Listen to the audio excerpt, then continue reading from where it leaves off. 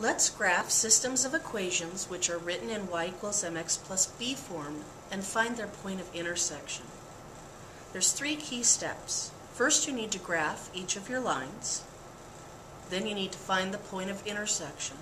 And the last thing you need to do, which is what most students forget, is that you have to report that point of intersection as a coordinate pair.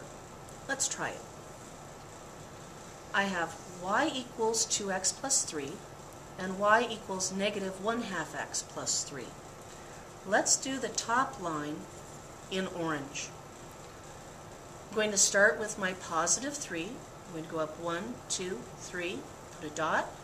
My slope is 2 over an invisible 1, which means I need to go up 2 and to the right 1. 1, 2, over 1.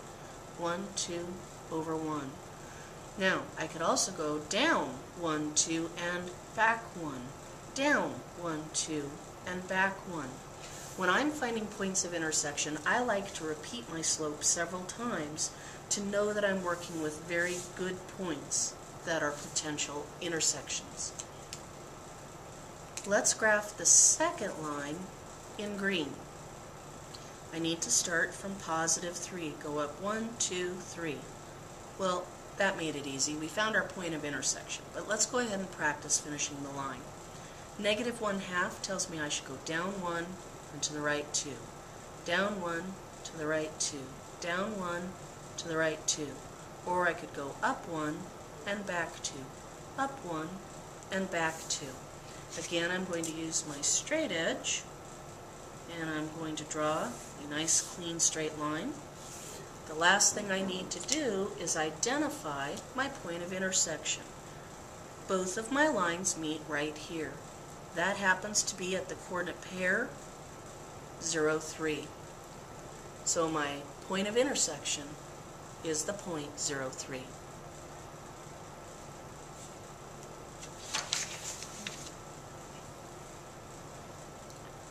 Let's find the point of intersection for the lines y equals 1/2 x plus 4 and y equals 3/2 x minus 2. I'm going to do the first equation in orange.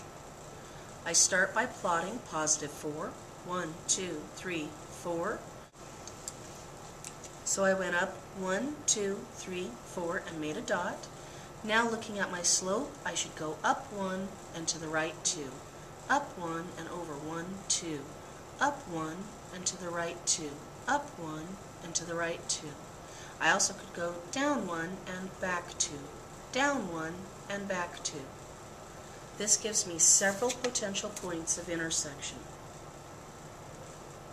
Draw myself a nice clean line. Let's do our second line with green. My y-intercept is negative 2. Go down 2, plot it. My slope says I need to go up 3 and right 2. So up 1, 2, 3 and right 1, 2. Up 1, 2, 3 and up 1, right 2. Julio Rodriguez Rangel is here to pick up Stephanie. Stephanie, please come for your right. Going to go up 1, 2, 3 and over 1, 2. Aha! 1, 2, 3 over 1, 2. Finally found that point of intersection. Here's my nice clean line. And now we need to identify this point of intersection. 1, 2, 3, 4, 5, 6 to the right. And 1, 2, 3, 4, 5, 6, 7 up. So apparently that is at the coordinate pair 6, 7.